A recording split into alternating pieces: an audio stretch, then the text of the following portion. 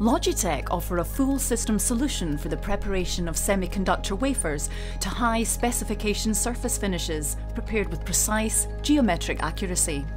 From measuring the initial thickness of the sample, safely bonding fragile wafers to a substrate for processing, lapping, polishing measurement of final sample, and safely debonding the sample from the substrate.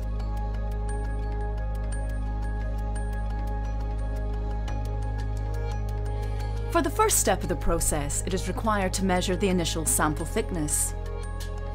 This is done using one of Logitech's contact gauges.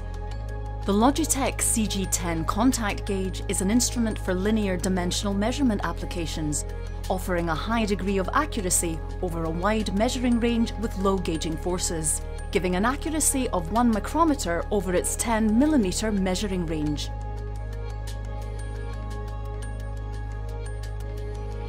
If you are processing fragile, soft or highly polished materials, the Logitech NCG2 non-contact gauge can be utilised. This highly sensitive instrument has been developed to facilitate the precise dimensional measurement of ultra-thin semiconductor wafers, soft organic crystals, high-quality optical components, or simply just extremely soft or fragile wafers. Logitech gauges transmit data directly to your PC, ready for external analysis.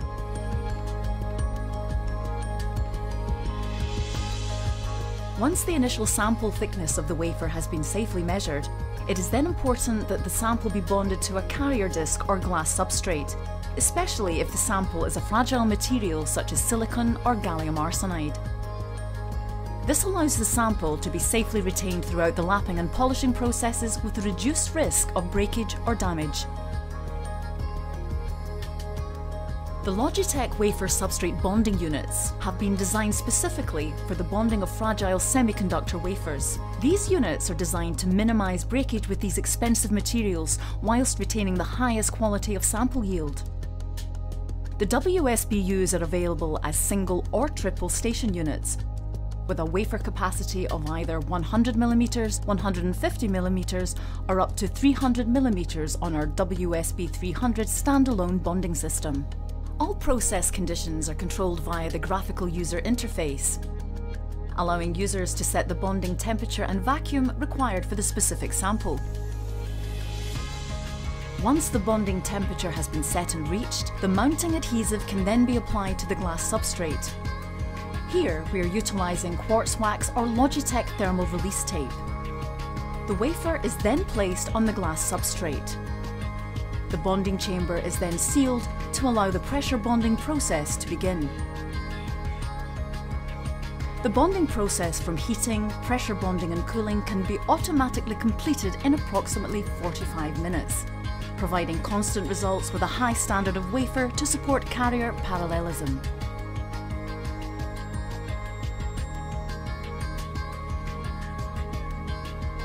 Prior to wafer processing, it is good practice to measure the sample thickness of the bonded specimen using the route shown in Step 1.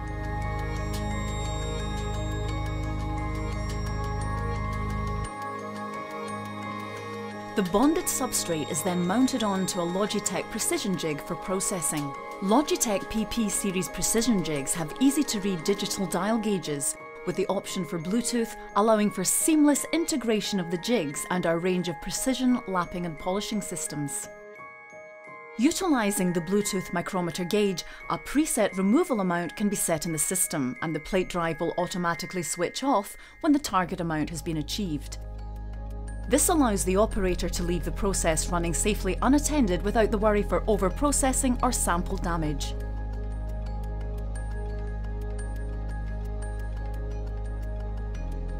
The lapping process is undertaken for the bulk material removal. This is typically done over 2 lapping stages. For this stage, the Logitech precision lapping and polishing system used is dependent on sample size and throughput requirements for the customer's specific requirements. The PM6 precision lapping and polishing system is a single-station benchtop machine with a wafer process capacity of up to 100mm, whereas the LP70 multi-station precision lapping and polishing system comes with 4 workstations as standard, allowing for the process of multiple samples simultaneously.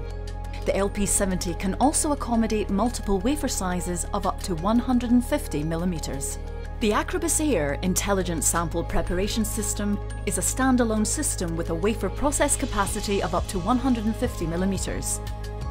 The Acrobus Air utilizes Logitech's intelligent air-driven jig technology, offering a dynamic jig load control to meet the needs of the application, ranging from 0.5 kilograms to 12 kilograms for AJ100 and 0.5 kilograms to 21.6 kilograms for the AJ150. Making the Acrobus Air an ideal solution for harder-to-process semiconductor materials.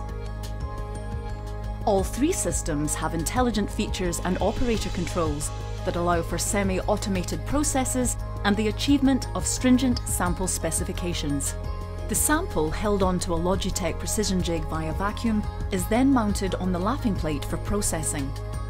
The material of the lapping plate will depend on the material being processed. Here, we are utilising a cast iron lapping plate which is well suited to semiconductor materials with a Mohs hardness of 5 or above.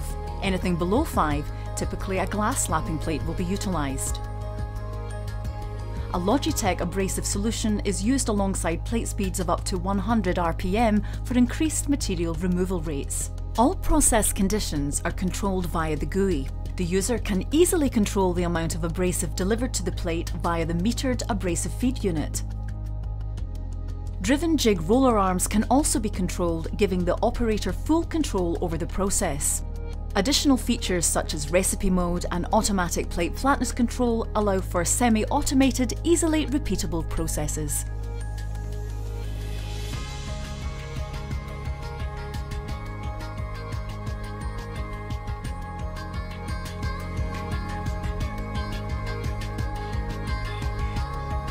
At this stage, it is important to measure the lapped sample to gauge the flatness, surface roughness, thickness, and parallelism of the specimen.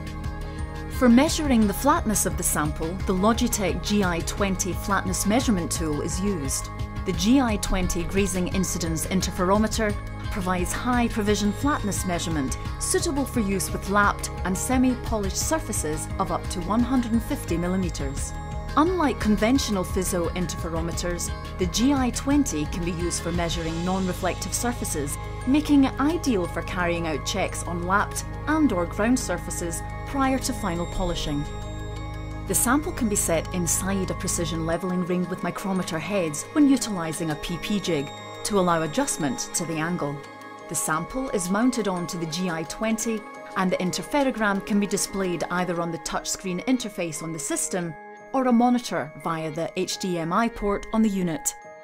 The touchscreen interface allows rapid and accurate measurements to be saved in process with fringe spacing displayed at a fixed 2 micrometer interval, producing excellent contrast levels with surface finishes from polished samples up to 200 to 250 Ra.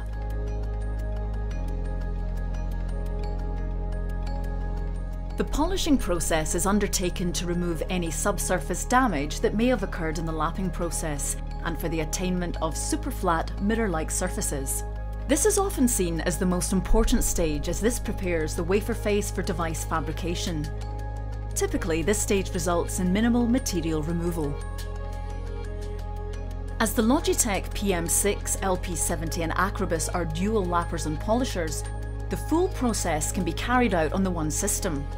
Preparing the machine for the polishing process simply involves exchanging the lapping plate for a polishing plate with a polishing pad. These systems' intelligent features are designed to cut processing time and provide industry standard results for both processes. A Logitech polishing pad is utilised in this process with a Logitech polishing slurry. The pad and slurry selected are dependent on the material being processed. Logitech offer a wide range of pads and polishing solutions to cater for most semiconductor materials. The volume of slurry delivered to the pad can be easily controlled via the GUI, reducing wastage for improved cost reductions. On completion of the polishing process, the sample can be cleaned in situ using the integrated deionized water and nitrogen compressed dry air mixer spray gun. The final sample is then measured for the last time, again using a Logitech contact or non-contact gauge and the GI20 flatness measurement tool.